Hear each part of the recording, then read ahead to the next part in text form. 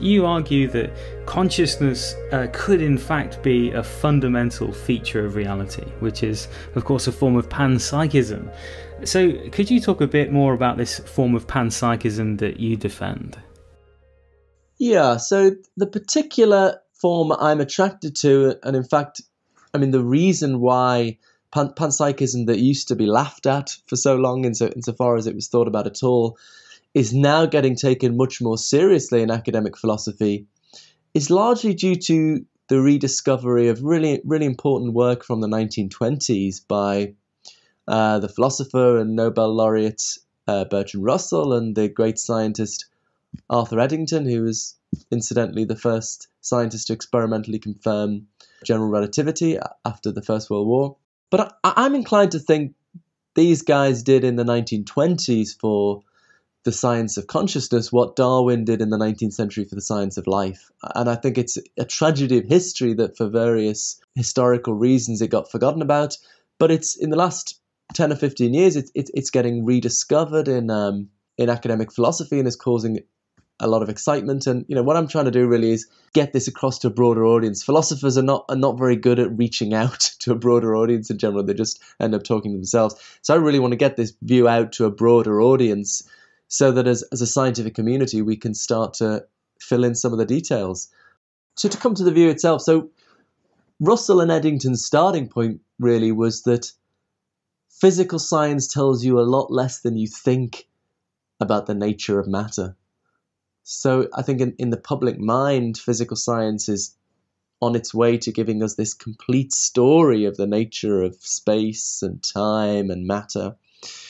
But what Russell and Eddington realized is that it becomes apparent upon reflection that actually physical science is just confined to telling us about the behavior of matter, about what matter does. So if you think about what does physics tell us about an electron? Physics tells us, for example, that an electron has mass and negative charge. What does physics tell us about these properties, mass and negative charge? Mass is characterized in terms of gravitational attraction and resistance to acceleration. Charge is characterized in terms of attraction and repulsion. So this all concerns the behavior of the electron, what it does. In fact, physics has absolutely nothing to say about what philosophers like to call the intrinsic nature of the electron, how the electron is in and of itself and independently of its external behavior. So in fact, it turns out there's this huge gap in our scientific picture of the world. Physical science tells us a great deal about the behavior of matter, but it leaves us completely in the dark about the intrinsic nature of matter and space and time and fields and particles. So this is sometimes called the problem of intrinsic natures. So what's this got to do with consciousness? I think the genius of Russell and Eddington was to bring together two problems that on the face of it have nothing to do with each other. On the one hand, the problem of consciousness, and the other hand, the problem of intrinsic natures, and to see that they could be given a unified solution. So the problem of consciousness is roughly this challenge of finding a place for consciousness in our scientific theory of the world, our scientific worldview. The problem of intrinsic natures is that we have this huge hole in our scientific worldview. So the unified solution is roughly put consciousness in the hole, right? You're looking for a place for consciousness. You've got this hole, put consciousness in the hole. So the result is, as you say, a kind of panpsychism. But the view is, there's just matter. There's just physical stuff, the subject matter of physical science, indeed. Nothing supernatural. But matter can be described from two perspectives. Physical science describes matter, as it were, from the outside. It tells us what it does, its behavior.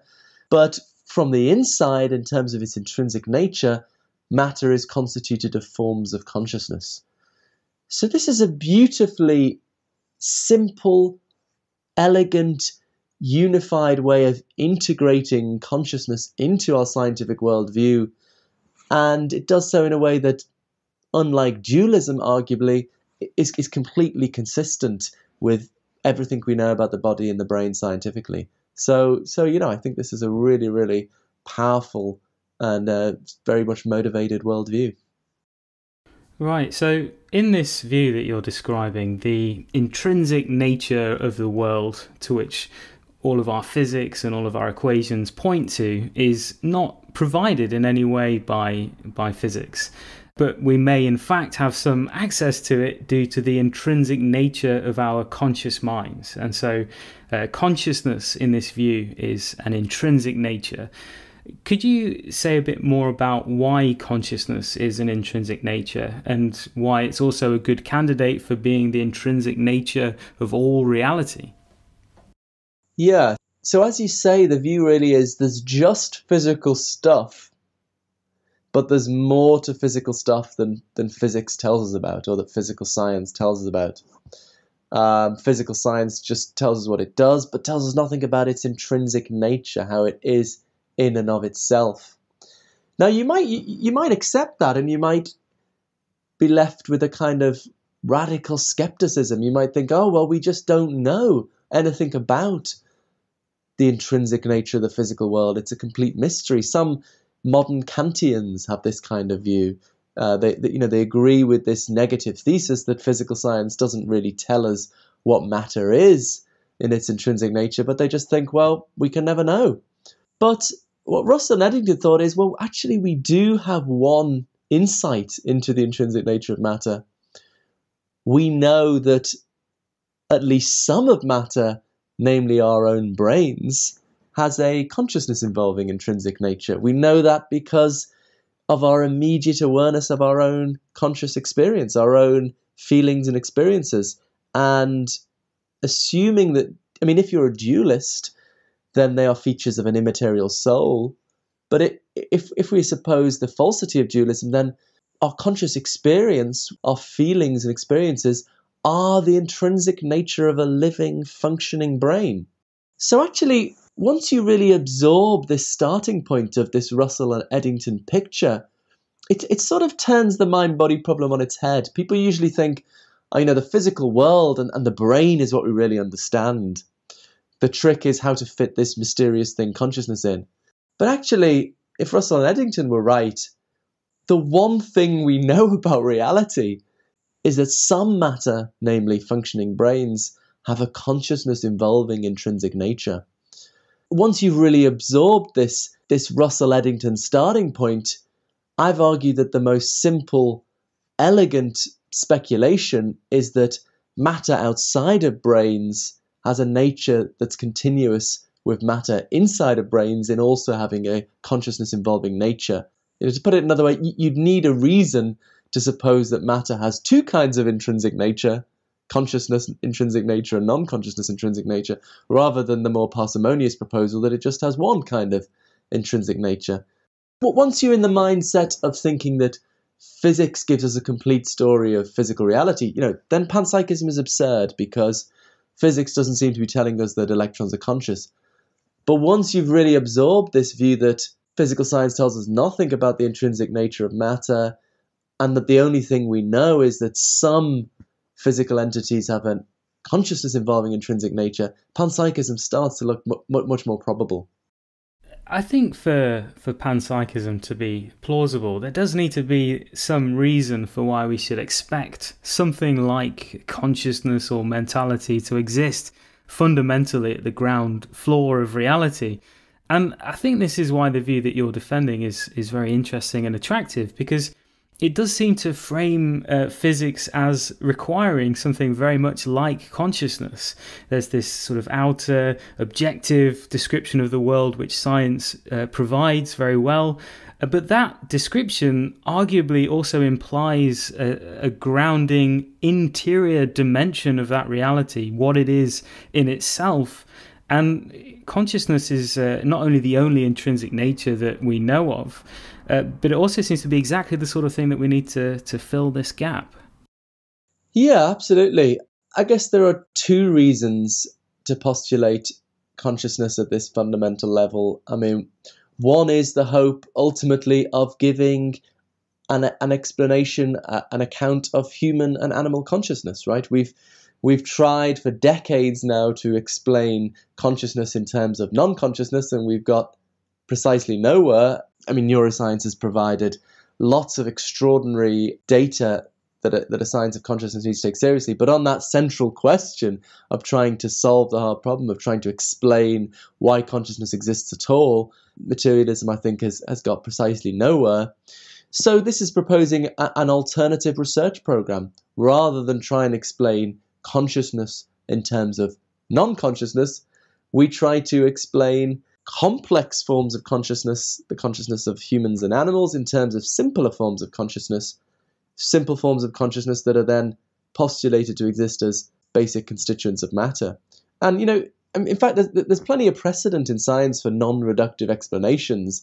If we think, for example, Maxwell's theory of electromagnetism. Maxwell, in the 19th century, he didn't explain electricity and magnetism in terms of mechanistic properties and laws that science was already committed to. Rather, he postulated new electromagnetic properties and forces and explained electromagnetism on that basis. So the hope of the panpsychist, and it's early days in any theory of consciousness, but the hope of the panpsychist is that when the final theory of consciousness eventually comes along, the thought is it won't explain consciousness in terms of non-consciousness.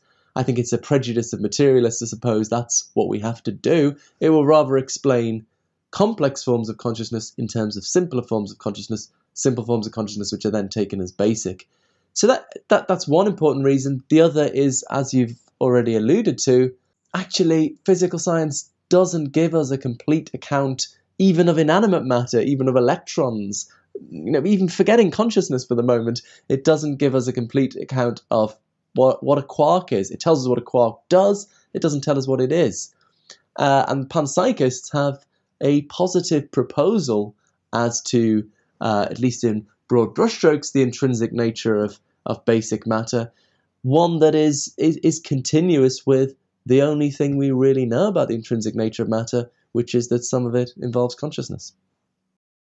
So if this species of panpsychism that you're describing is correct, consciousness would be the intrinsic nature of matter. So we have a real physical world, as you describe, but in a way it's made of consciousness. And Arthur Eddington, I believe, once said that the stuff of the world is mind stuff. So, I mean, as far as I can tell, this view is not that far from idealism. So for you, what would you say is the distinction here between panpsychism and idealism at this level?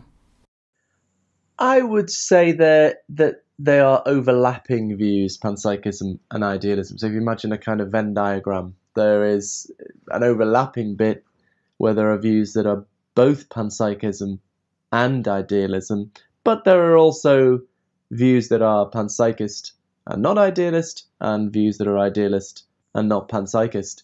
So that the panpsychist thinks that consciousness is a fundamental and ubiquitous feature of reality, but they might think there are also non-mental aspects to basic matter. So they might think, quarks have very basic mental properties, but they might also have non-mental properties. And then that wouldn't be a form of idealism, because the idealist thinks that the basic fundamental nature of reality is purely mental.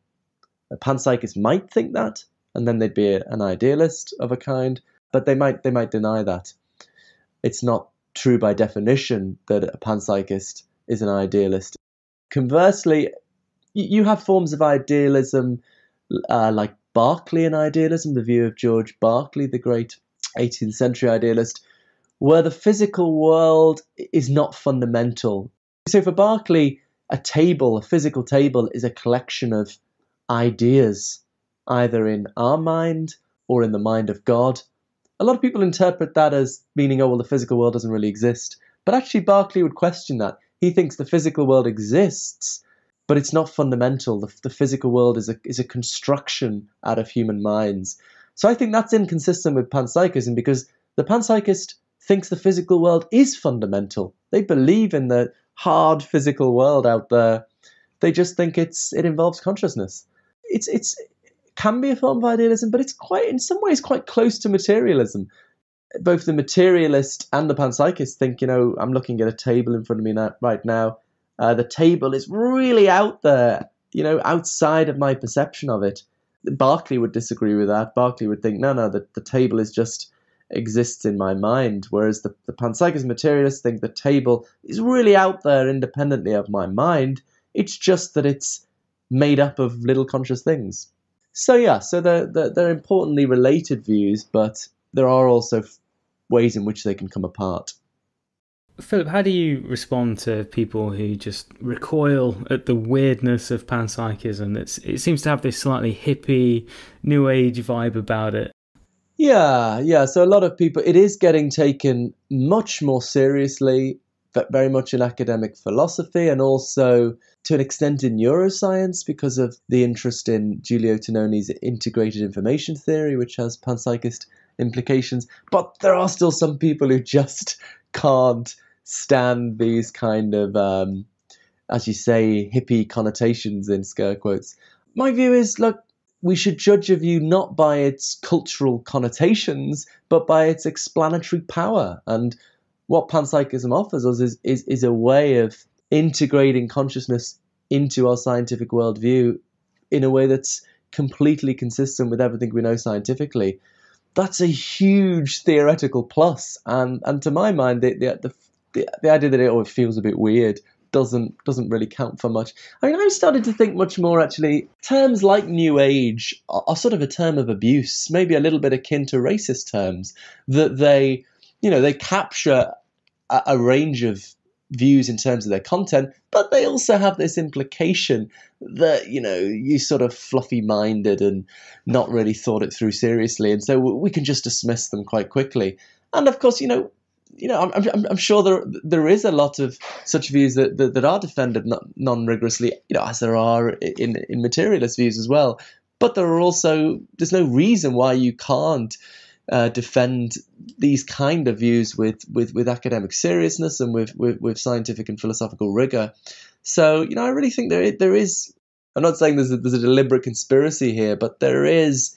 Perhaps partly in reaction to the certain movements in the 60s, there is a kind of way in which these terms are loaded to allow us to dismiss and ignore certain views.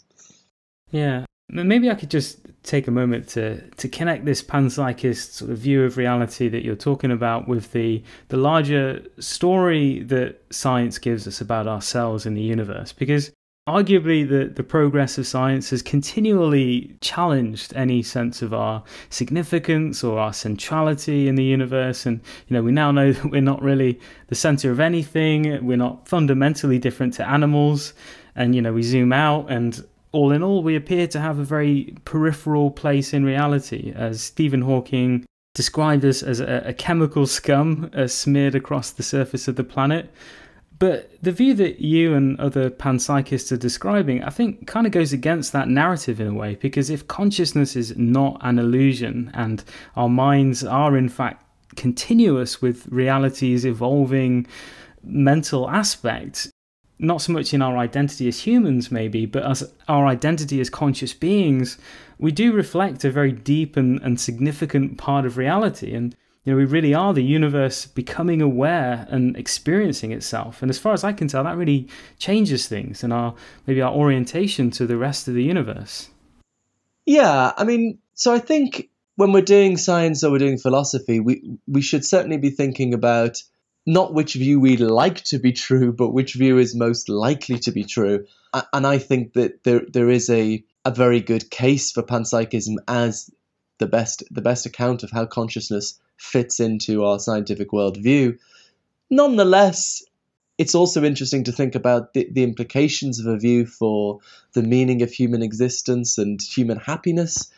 In my new book, most of it, the first 4 chapters are dealing with this reality question: what view is most likely to be true, and building a scientific and philosophical case for panpsychism. But in the final chapter, I get on to think, well, what implications, if any, does this view have for human meaning and human existence?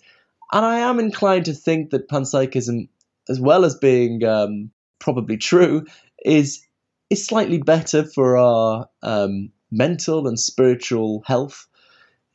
Materialism is a pretty dismal worldview. You've got an essentially mechanistic picture of nature, and then you've got the cold immensity of empty space. It's pretty bleak.